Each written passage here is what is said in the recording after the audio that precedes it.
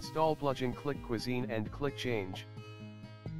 Go to Window Preferences. In the right column select Extensions.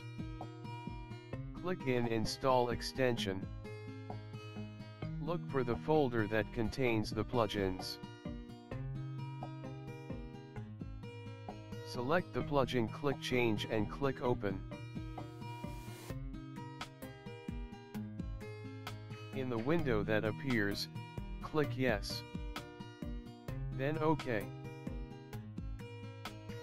Click again on Install Extension. Now select the plugin, click Kitchen and click Open.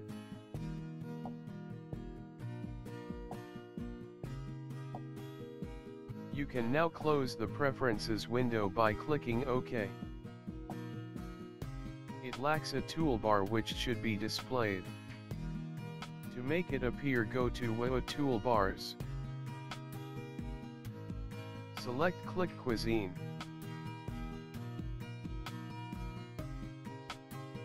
Now place the toolbars the way you want.